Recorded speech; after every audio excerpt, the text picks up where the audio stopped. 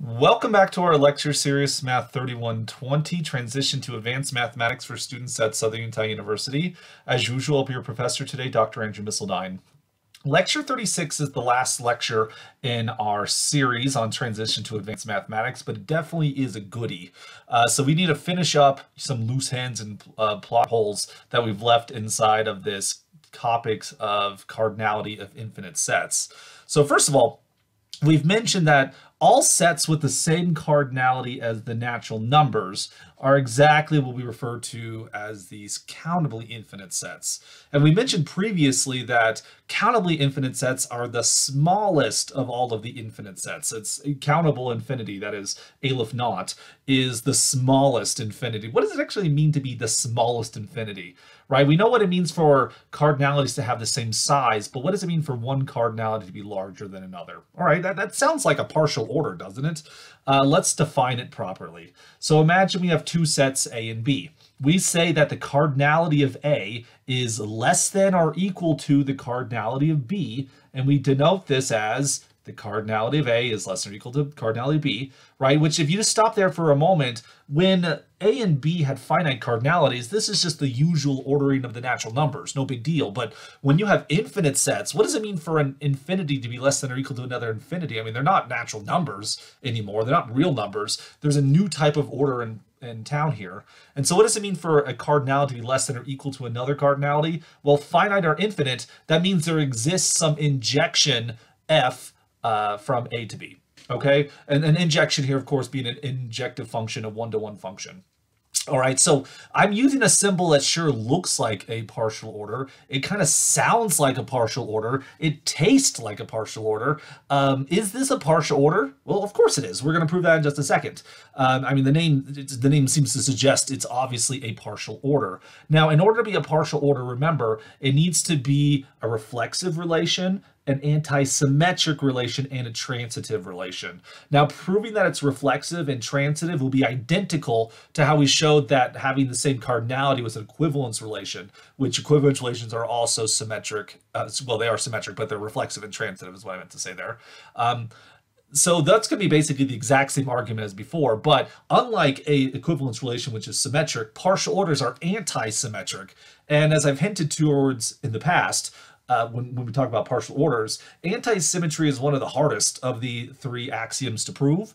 And in fact, the way we do that in this case is we're going to invoke the Cantor-Bernstein-Schroeder theorem, which says that if there is an injection F from A to B and there's an injection G from B to A, there actually exists a bijection H from A to B. So the presence of injective maps in both directions gives us the existence of a bijective map. And the idea is, if you have these two sets A and B, basically you take the map here, and then you take the map back, and you take the map back, and you kind of go back and forth, taking unions of these infinite sequences, and you can construct a bijective map. We're not going to provide the details of that proof here.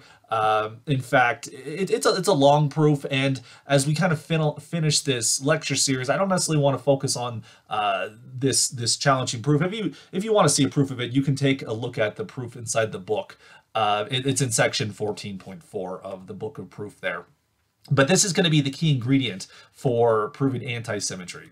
So let's now look at the proof of that result here. So let's define a relation between sets. We say that a set is less than or equal to another set. A is less than or equal to B if and only if the cardinality of A is less than or equal to the cardinality of B. So basically we're saying that this relation we defined on the previous slide is in fact a partial order, okay? So it's got to be reflexive, anti-symmetric, and transitive. Well, reflexivity is just like we did with same cardinality. Given any set, there exists the identity map from A to A, which is an injection. I mean, it's actually a bijection, but every bijection by definition is one-to-one. So that's an injection. And so this shows that A has the same cardinality, or has less than or equal to cardinality as A, right? This is actually why we say less than or equal to, because they could actually have the same cardinality. I mean, if there's an injection, there could possibly be a bijection. In fact, the injection that showed this might actually be a bijection that shows this, okay? So it is reflexive, okay? Then we get to anti-symmetric. Well, Basically, the Cantor-Bernstein-Schroeder theorem gives us exactly what we want here. Suppose we have two sets such that A's cardinality is less than or equal to B's, and B's cardinality is less than or equal to A. Then by the Cantor-Bernstein-Schroeder theorem, because this implies there's an injection from A to B, this implies there's an injection from A or B to A, that's by the definition, and since there's injective maps in both directions, the theorem gives us there's a bijection. So F, there exists some bijection, F, that goes from A to B. Well, since there's a bijection, that means they have the same cardinality, and that's what we mean by anti-symmetric in this situation. If the inequality goes in both directions, it actually forces an equality here. So they have the same cardinality. I'm not saying they're the same set, but they have the same cardinalities. Okay, and then transitivity, exact same arguments we had before. If we have three sets A, B, and C, such that the cardinality of A is less than or equal to the cardinality of B, and the cardinality of B is less than or equal to the cardinality of C, well, by definition, this first one implies there is an injective map from A to B.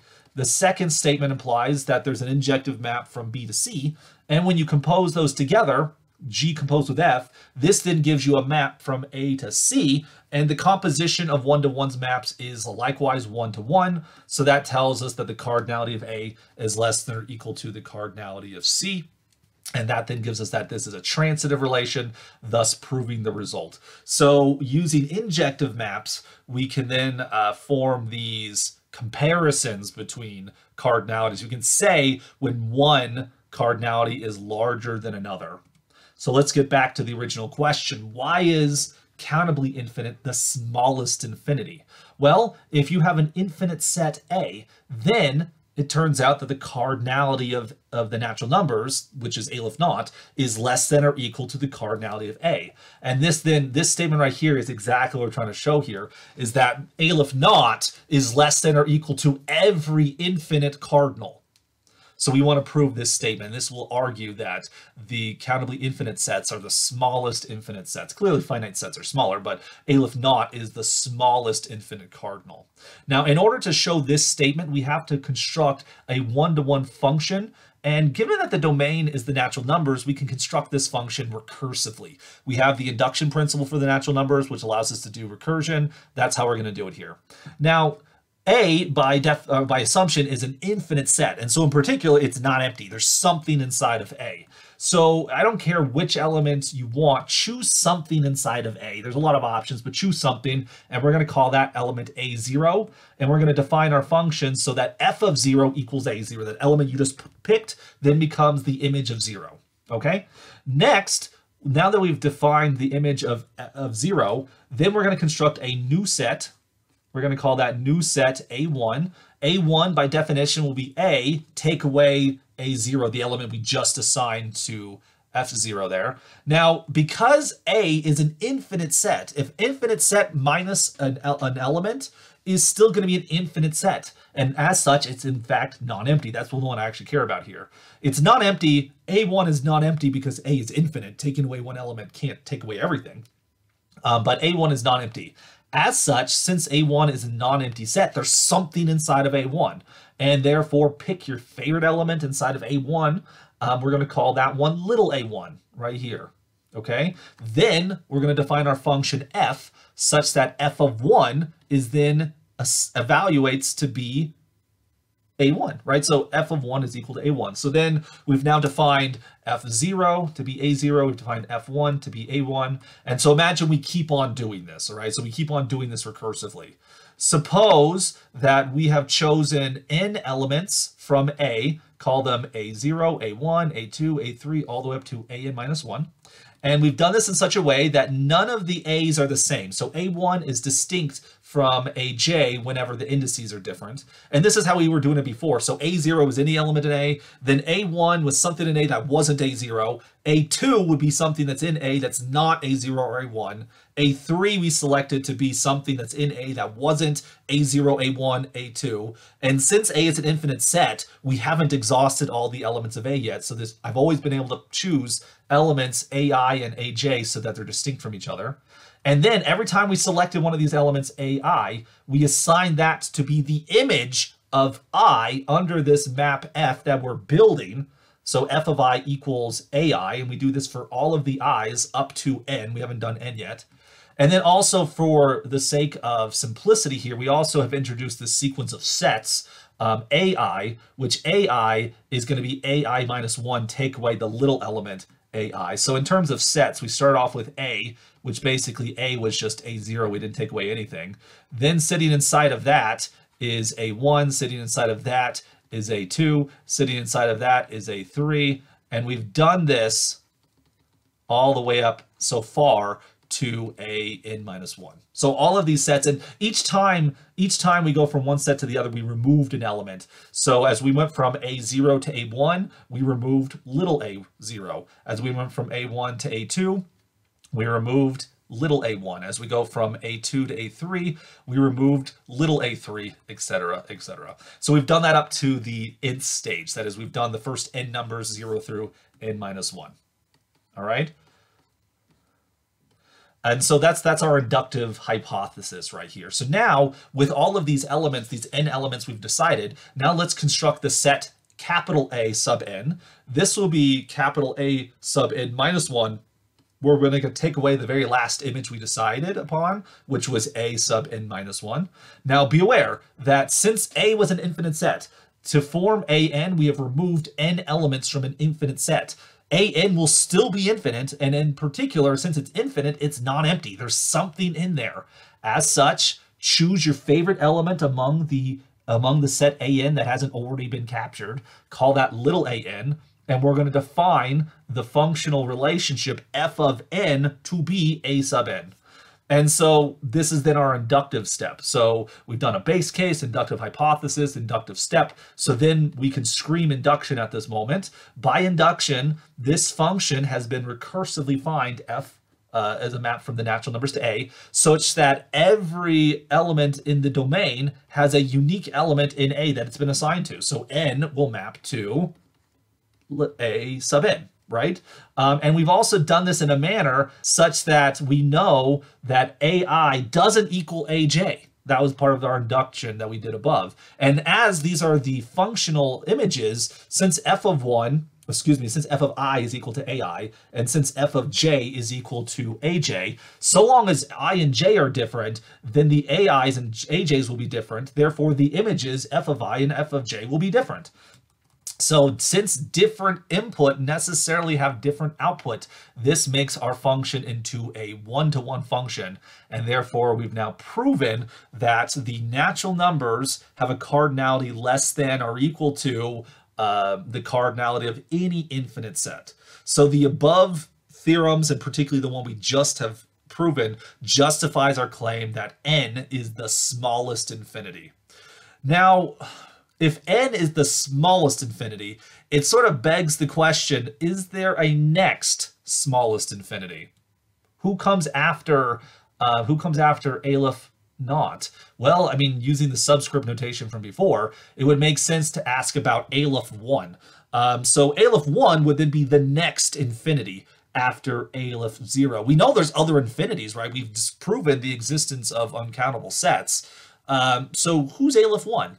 Now, it turns out answering that question is actually a very difficult question. We know that Aleph 1 would have to be uncountable because countable infinities are Aleph naught, and there's nothing smaller for an infinite cardinal than Aleph naught there. So okay, Aleph 1 is an uncountable set. That's good, and we do know that Aleph 1 exists. That I can say, right? The so-called ZFC axioms of set theory guarantee the existence of Aleph naught. So we have the Zermelo-Frankel choice axioms here. So Zermelo and Frankel were mathematicians who helped develop the modern day framework of set theory. I mean, Cantor, I should say. Georg Cantor, of course, is one of the largest names in modern day set theory. There wouldn't be modern set theory without Cantor here. And of course, we also have some of the names from the previous theorem we saw, like in addition to Cantor, there's Bernstein, Schroeder, Gödel would of course be another one to mention. There's lots of mathematicians that I won't name here right now, but the ZF and the ZFC set theory axioms are named after those two mathematicians. This third symbol, C, is short for choice, because In the original formation of ZF set theory, there was not the axiom of choice. The axiom of choice basically allows us to make choices that we just used in the previous proof. Remember I said things like pick your favorite element in this infinite set? It turns out without the axiom of choice, there exist models of ZF set theory for which that might not be possible. And so the choice axiom is, it gives the existence of a so-called choice function. That's the rigorous meaning there. But it allows us to do lots of things like pick a random element of an infinite set, guarantee that that infinite Cartesian products are non-empty. It allows us to define maximal elements in various partial orders. We can put a well order on any set, as in we can extend the well ordering principle to any set, like the real numbers. There does exist an ordering of the real numbers such that every non-empty subset has a minimal element. It's not the standard ordering of the real numbers, but such a thing exists because of the axiom of choice. Now, the axiom of choice has a lot of controversy that I'm not going to really go into inside of this lecture. There's a reason it wasn't originally included. Its importance wasn't obvious at the beginning. People sort of caught on that we needed choice. But also there's some, like I said, there are some controversies. There are some oddities that come about because of choice. The axiom of choice often leads to very many non-constructive existence statements.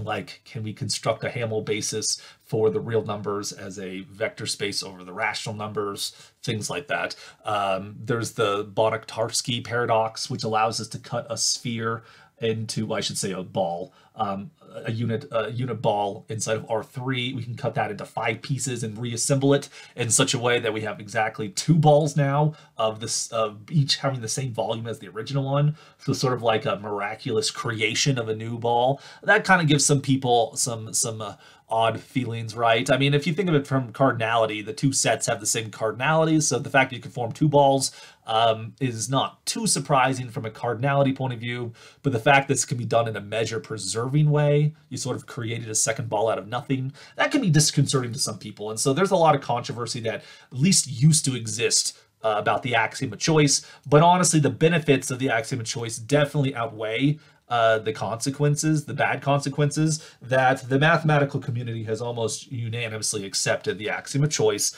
as a standard, well-accepted axiom of set theory. So we use it freely throughout this lesson. We've also used it in some of the previous lessons. I didn't draw attention to it, but 10 brownie points to anyone who can find our reference to the axiom of choice in the previous lecture there. It's a nice little Easter egg that I'm sure you could find if you want to go snooping for it.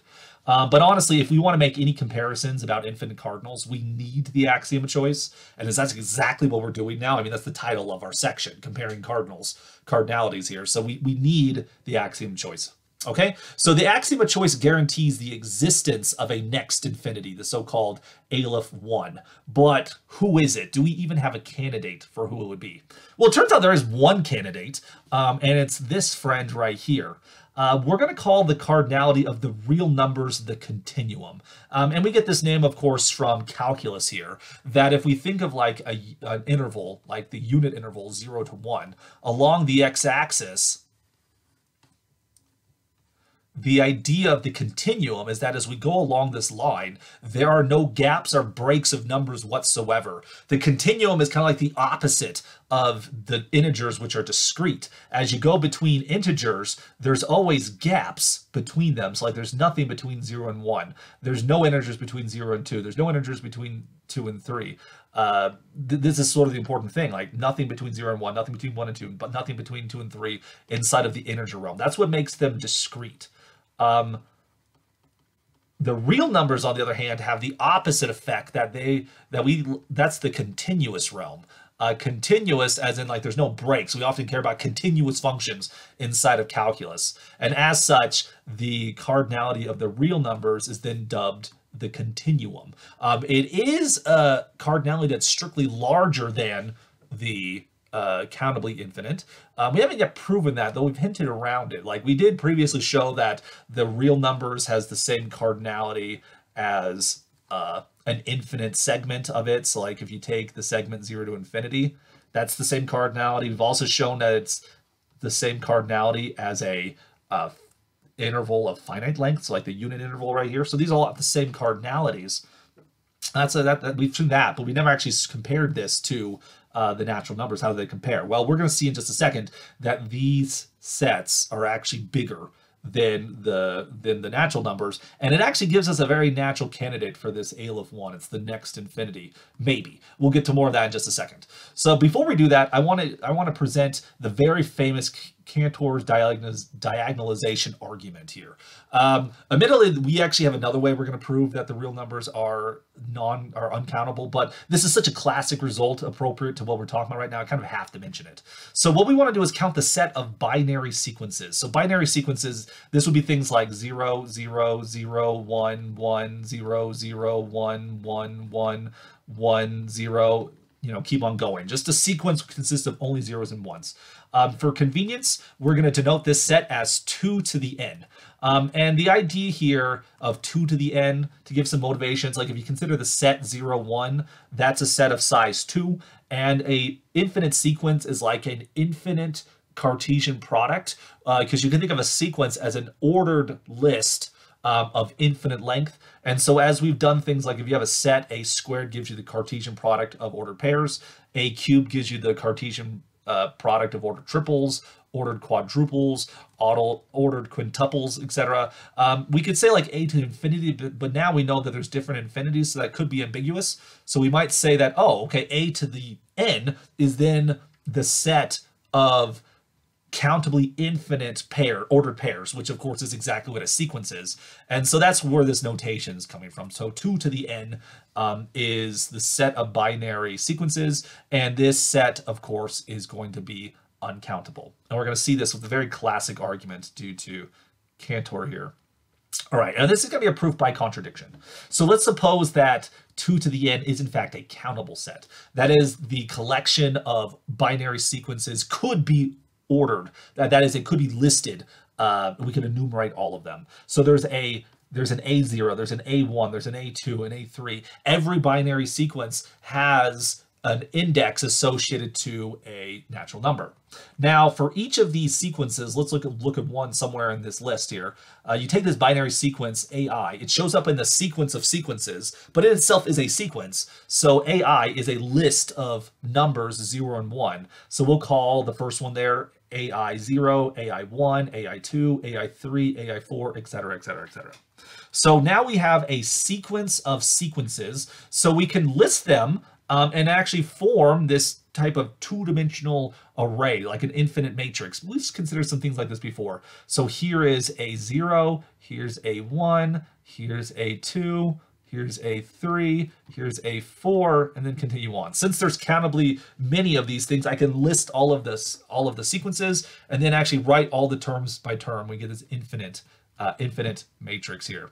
So now, the reason this argument has its name is I want you to consider the diagonal of this array here. We're going to construct a sequence, a binary sequence, which we're going to call it B, by the following rule. The nth position of B is going to be the negation of the nth position of the nth sequence in this sequence here. So that is, looking along this, we're going to change the n position of this matrix. So that is to say that if the n position was a 0, define Bn to be 1. If the n position was a 1, we'll define Bn to be 0. So just toggle between 0 and 1, like so. I claim that this sequence, this binary sequence B, does not live inside of our list anywhere. It doesn't. So in fact, B does not equal AN for any of the ANs that we have previously mentioned. And why is that? Well, if B was equal to one of the ANs, what that would mean is that term by term, they would always agree with each other. So their 0 positions would agree, their first positions would agree, their second positions, their third positions, their fourth positions, their 5,280th positions would all agree with each other. But when you look at the 0 sequence, B and A0 disagree with each other because they disagree in the 0 position. If A00 was 1, B by definition would then be 0. Or if A00 was 0, then B0 would actually be 1. I chose B0 to be the opposite of A00. So we get that B does not equal A0. Okay, what about the next one on the list? Well, I also claim that B does not equal A1 because if B equaled A1, that means that B1 would have to equal A11. But by construction, if A11 was 0, then B1 would be 1. But if A11 was 1, then by construction, B0 would be 1. So these actually disagree with each other, okay? And this then happens as we go down the list. B2 disagrees with A22, so B is not A2. And likewise, B3 disagrees with A33, therefore B doesn't equal A3. B4 doesn't match A44, so B doesn't equal A4. And we can do this for every term in the sequence so that there never is a position where AN could equal B. So B never equals AN, so B is not in this list. And this contradicts the assumption that the binary sequences are countable. Because if they were countable, this list would contain every binary sequence, but I've now constructed a binary sequence that's not in the list. I missed something. And it's not like I can just add it back in, because if I added it like as in the 0 position, it's like, whoops, I forgot one, let's put it in the list somewhere. I could then repeat this argument, construct a new element that's still not on the list, and therefore, since we found a contradiction here, we have to then conclude that our original assumption was bad, that the set of binary sequences is not countable. Therefore, since it's infinite, it has to be uncountable. So we've now established that the cardinality of the natural numbers, that is aleph 0, is strictly less than the cardinality of binary sequences. Okay? Now let's look at a very similar result. We're going to argue that the set of binary sequences, again, our set 2 to the n, has the same cardinality as the power set of the natural numbers. So in particular, this should be the power set of the natural numbers there, which, be aware, just so you know, we've proven previously that if you take the cardinality of any set, this will always be strictly less than the cardinality of its power set. We've shown specifically that these things are not equal to each other. With finite sets, it's obvious that they get bigger, but it's not too difficult to argue here that this, in fact, holds, because given any set x, you can map into the power set by the rule that little x will map to its singleton. This would be a one-to-one map, and so we do get that the cardinality of x is less than or equal to the cardinality of the power set. If you also apply the fact that these cardinalities are distinct, we get that every set is strictly smaller than its power set. So the power set of the natural numbers has to be an uncountable set because it's bigger than the natural numbers. And so we're going to show that these things are actually equal. And in fact, this would then provide a second proof that 2 to the n is uncountable because it's the same cardinality as an uncountable set that we already know is uncountable. I'm not going to go through all the details of this one because in some respect it gives us something we already know, but I really do want this connection right here. I'm going to give you the bijection. So this bijection is the following. So we're going to go from 2 to the n to the power set of n given by the following rule, that if you have some binary sequence A, then, so again, A is some sequence consisting of A0, A1, A2, A3, all the way down. Okay, that's what A is. It's a binary sequence. Using A, we can construct a subset of the natural numbers by the following rule. F of A contains the element n if f of n is equal to a 1. All right, if f of n is equal to 1, then n belongs to the set f of a. If f of n is equal to 0, then n doesn't belong to f of a. And this then constructs a subset of the natural numbers. You can think of this as an infinite decision tree, that whenever you go along your binary sequence, you include the element if the number was 1, and you exclude the element if the number was 0. So if we take a sequence like 0, 0, 1, 1, 1, 0, 1, and let's go from there. What this means is like, okay, we're building our set f of a. This is our sequence here, a. F of a. Well, we don't include 0. We don't include 1. We don't include 0. We don't include 1. We do include 2, 3, and 4. 2, 3, 4. We don't include 5. We do include 6. So we then get 6. and then we keep on going. I mean, I only have the first initial segment here. If this thing ever converges to repeating zeros, this would give us a finite set. But most of the time, you'd probably expect this to be an infinite set here. So this gives us a map from binary sequences into subsets of the natural numbers using this sort of like infinite decision tree here. I'm going to leave it as an exercise to the viewer here to prove that this is in fact a bijection. We have to show that it's one-to-one and onto, or conversely, you could just produce a inverse to this map, which wouldn't be too difficult to do. All right, so that then gets us to the one that I want to talk about, the set of real numbers. So let's come back to the continuum here. The set of real numbers has the same cardinality as the power set of the natural numbers. And how do we see that? Well, how we're going to prove this is we're going to show that the real numbers have the same cardinality as 2 to the n. We have just shown that 2 to the n has the same cardinality as the power set of the natural numbers. And so as this is a transitive relation, if this is the continuum, then this has to be the continuum as well. Now, how are we going to show that these two sets have the same cardinality? Well, we're actually going to come up with not a bijection, we're going to come up with an injection. Bijections are possible, but a lot harder to describe here. Let's first come up with an injective map from 2 to the n to r.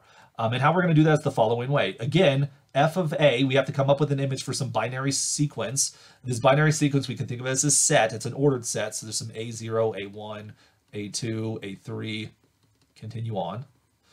Using this binary sequence, we can actually form an infinite series, like from Calculus 2 here. So we're going to take the series where n equals 0, ranges from 0 to infinity, so we grab every term in the sequence.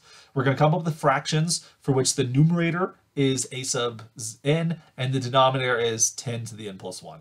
Okay, so this is actually giving us a number that is less than, it's going to be somewhere between 0 and 1, just so you're aware. I'll leave it up again as an exercise to the viewer here to prove that this is an injective map, that no two different sequences have the same evaluation, right? Because this series is a convergent series. Okay, I'll let you kind of prove that. Again, that's a Calculus 2 argument there. But the thing is, if these were all ones, this would be a geometric series. But sometimes there's zeros going to show up in there. So by the comparison test, this would likewise be convergent.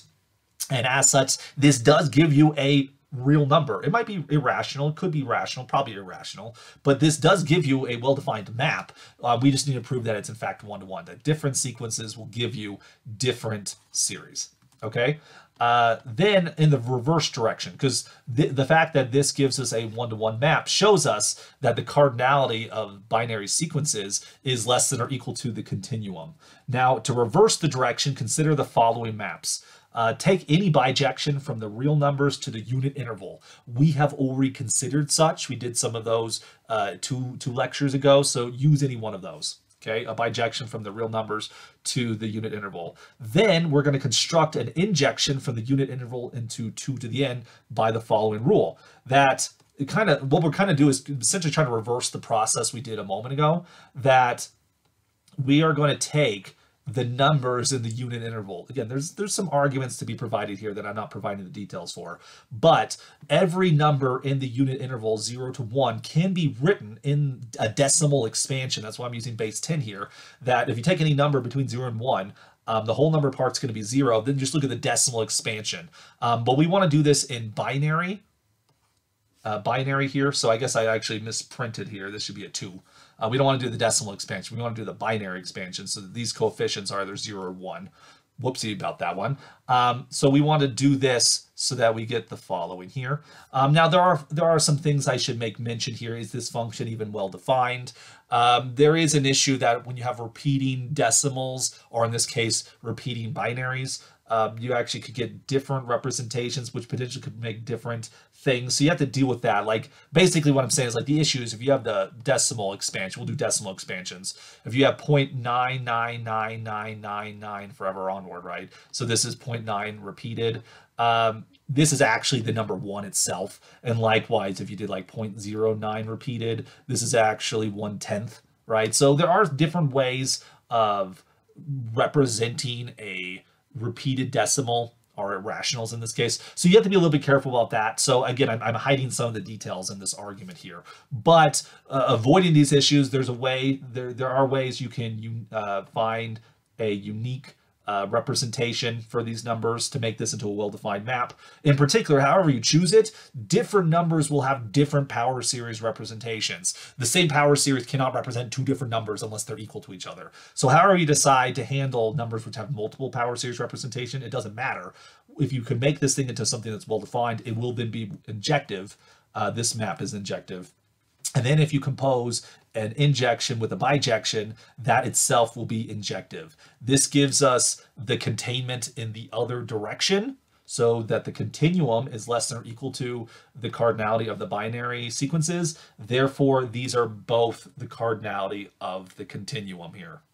So I do want to make a comment here that we now know that this set, which is the same cardinality as the power set of the natural numbers, which has the same cardinality as the reals. These are all continuum cardinalities.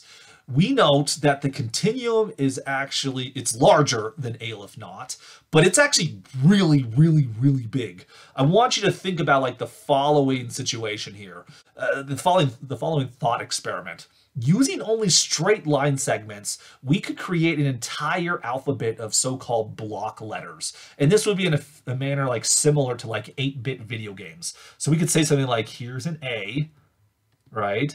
And then, oh no, that comma needs to not be curved, so like a slant there. We could do a B. And it kind of looks like an 8, but we could fix that, you know, if you wanted to. Put a little bit more angle to it. Something like that. We could do a C. We could do a D. We could do an E. We could do an F. You know, G wouldn't be so difficult. Something like that. And we can keep on going, right? We could do the whole alphabet. We did capital letters. We could also do lowercase. But in particular, we could make block letters that then resemble the English alphabet. I mean, people have been doing this with low graphics all the time. I mentioned like 8-bit video games. I love those as a kid, but they have these blocky like letters. Each letter, when you draw it in the plane, like think of that A for a moment, and you can think of it in terms of like the X and Y axis here. So the X axis, the Y axis. You can think of this A, and I'll use a different color to illustrate here. This A, you can think of as a subset of the plane here. Now the plane we usually think of as R2. The fact that we use straight lines only means that each of these can be represented as a line with a rational slope and a rational intercept. We really could visualize this not as a subset of the real plane. We could think of this as a subset of Q2. That is, what if we only allow rational coordinates? We could still create this alphabet in that scenario using rational coordinates. That is, we don't allow any points with irrational points. So we could visualize the letter A as a subset of Q2. We could do that for every letter, B, C, D, E, F, G, etc. And then if we start to put the letters next to each other, we can start to make words. Right? So if you put the letters A and D together, you start to spell a word like and. With respect to a set, it's like you took this set, union that set, union that set. And so you can concatenate letters together using unions and make a larger subset of the plane. Well, if you then have words, you can repeat this process to make sentences. That if you take unions of words, then you can form a sentence. Throw in punctuations there as well. Then if you have sentences, you can take unions of sentences to make paragraphs. The paragraph we can also identify with a subset of Q2. Every paragraph that's ever been written, we can identify with a subset of Q2. And then if you can make paragraphs, then you can take unions of paragraphs and we can start writing documents. We can start writing books. We can start writing novels. And so in this manner, every book ever written could be identified with a subset of Q2. And since it's a subset of Q2, any book you ever wanted, we could think of as then as an element of the power set of Q2. So, I mean, this would include things like The Hobbit, Harry Potter and the Sorcerer's Stone, the Bible. Any book you could think of is identifiable as a subset of the of Q2, and therefore could be identified with an element of P Q2. That's a very interesting thought, but it even goes beyond that. This doesn't just include every book that's ever written. You could identify any possible book as an element here. So any fan fiction that's ever been written, I mean, not even a real book, right? You know, when I was in high school, I liked to write these Dragon Ball Z fanfics. Those are also inside of this set. You know, every headcanon you've ever come up with, you're like, oh, I didn't like the ending to Star Wars Episode 8. I'm going to change it so that this happens instead. You know, your headcanon, that also, if it was written down, is a book, and that would be part of the set. Your autobiography is inside of this set, right? I know if you're watching this, and I don't care who you are, whoever is watching this video, your biography is inside of the set. Even though it's not complete yet, because you're still alive and haven't finished your life yet, it's still in there. And in addition to your biography, there's an infinitude of alternative biographies of you, or more specifically of your variants that are living in alternate dimensions that exist inside the multiverse. Every one of those possible biographies is inside of this set. PQ2 is huge. It has all of that information. All of that information plus a bunch of gibberish, right? All of the plays that monkeys have tried to type that didn't turn out very good, and there are a bunch of gibberish. They're inside this set as well, of course, right? This is a huge set. And remember that Q2 is the Cartesian product of Q times Q, which these are countable sets. The Cartesian product of two countable sets is likewise countable. And so, in fact, Q2 has the same cardinality as N. Therefore, this set right here has the same cardinality as P of N. So there exists a bijection from PQ2 to PN. All right. So all these books that exist here could be identified here. And likewise, P sub N could be identified with the real numbers, because there's a bijection from this set to that set. So any book here, if it follows through that bijection, then is a real number. There is some number along the x-axis that literally has your name on it. Hope you can find it someday, right?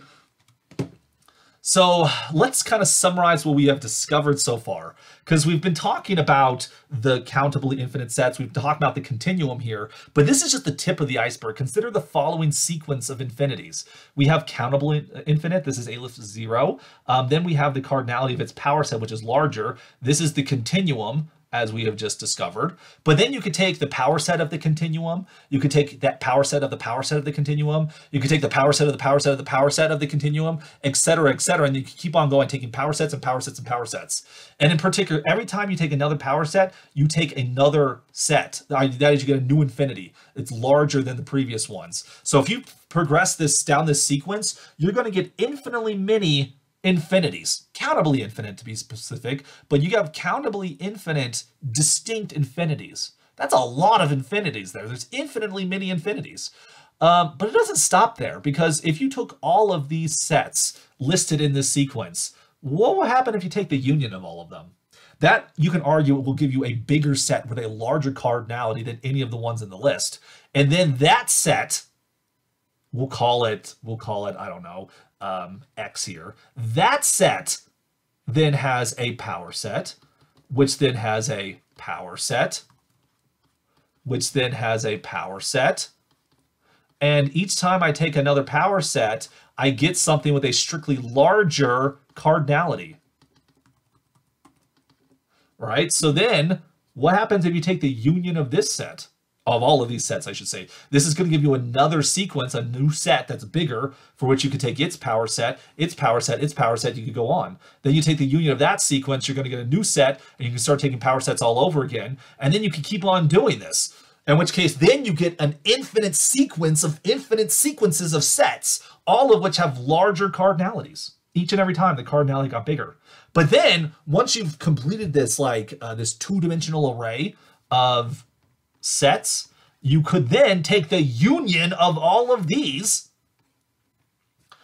and that gives you a new set, for which then you can take its power set, that gives you a sequence, then you take the union of that sequence, you can then get a new sequence going, then another sequence, take a union, you get a second two-dimensional array that's bigger than everything. You can then repeat this process to make another two-dimensional infinite array, and then another, and then another, then another, so you can create infinitely many two-dimensional infinite arrays.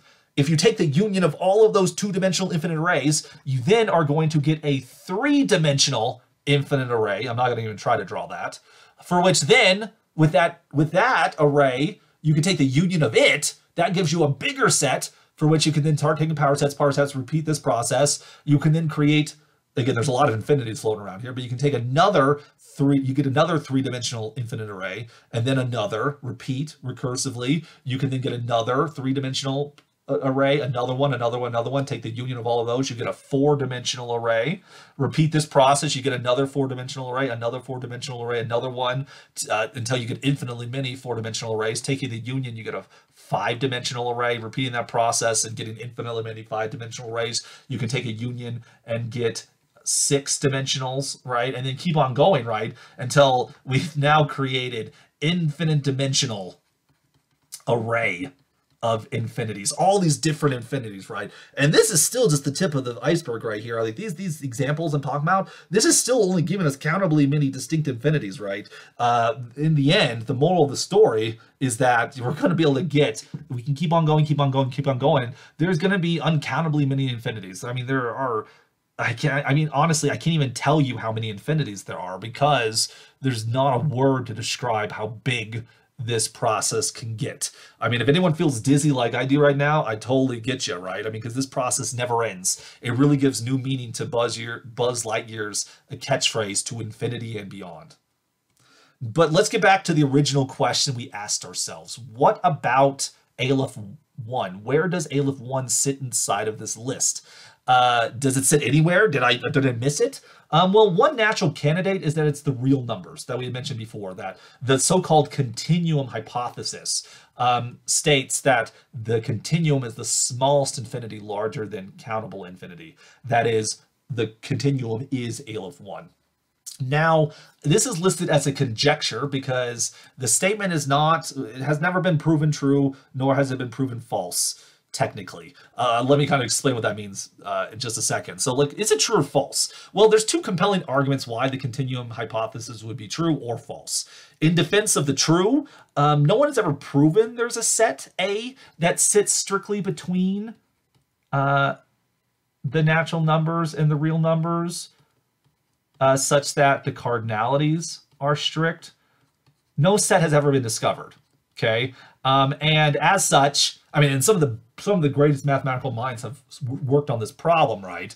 And so the fact that no one's found anything does seem to give a little doubt of its existence. Now, that itself is not a proof, right? I mean, it could be that it still exists, but just no one found it, right? But no one seemed to be able to find anything that sits between the two, so maybe it doesn't exist. On the other hand, as we've been talking about in this lesson, the cardinality of the continuum is huge. Huge, right? Every document ever that could be written is inside of this set, right?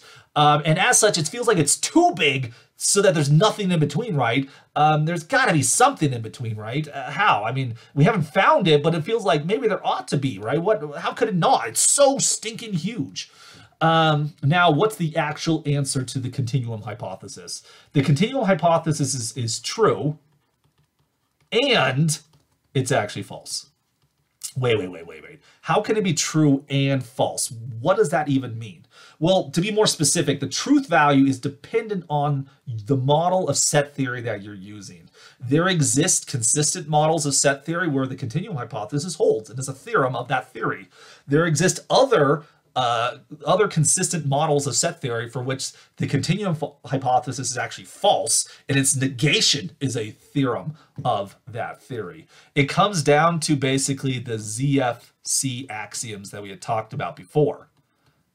Okay, the ZFC axioms tell us what you can or cannot do with a set, and it turns out that the ZFC axioms are insufficient as a logical system to prove or disprove the continuum hypothesis. The proper logical word here is that the continuum hypothesis is independent of the ZFC axioms. There exist models for which the continuum hypothesis holds, and some where the continuum hypothesis fails. And so this curious topic that we end our lecture series with is a fun one because it kind of shows us what's in front of us. The mathematical community at one point is going to have to decide is the continuum hypothesis an axiom of our set theory or not? Because like I say, there are some models of set theory for which it holds and some that where it doesn't. Which model of set theory have we been using in this lecture series? What model of set theory does the mathematical use at large? I mean, other than like very specialized set theorists. What set theory model are we using? We're not exactly sure. In some regard, we have to figure that out. In some regard, we get to actually decide whether the continuum hypothesis holds or not. And there are huge implications based upon whichever decision. And so with that, with this very curious ending to our lecture series, I want to illustrate with the continuum hypothesis that now, as we reach the end of lecture 36, we've now completed our transition from elementary mathematics, you could say naive mathematics, to advanced mathematics. Now, that does not mean that we are done. No, no, no, no, no, no. We are nowhere near the end of our mathematical journey. This right here is only the beginning. It's the end of this lecture series, but the beginning of the study of mathematics. So I do appreciate everyone who's been participating in this lecture series. I participate in all the comments that people have shared here. If you do have any comments in the future, of course, feel free to post them on this video or any videos in this lecture series whatsoever. And I'll gladly answer them as soon as I can. Like these videos if you learned anything from them. Subscribe to the channel if you want to see more things like this in the future. There are so many other mathematical courses you can find here on the channel. Feel free to take a look at any of them. And I hope that you have an enjoyable mathematical journey and that this truly is just the beginning for you, not the end.